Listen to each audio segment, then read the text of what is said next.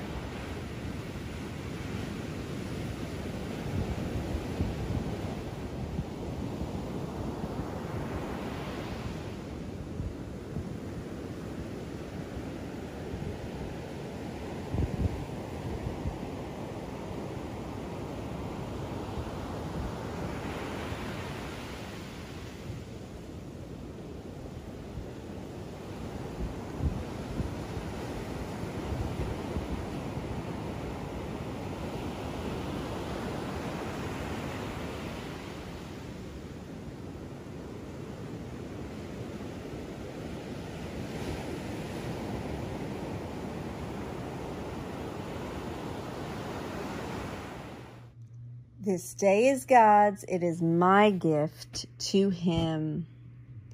So to try to lead my life alone must be but foolishness.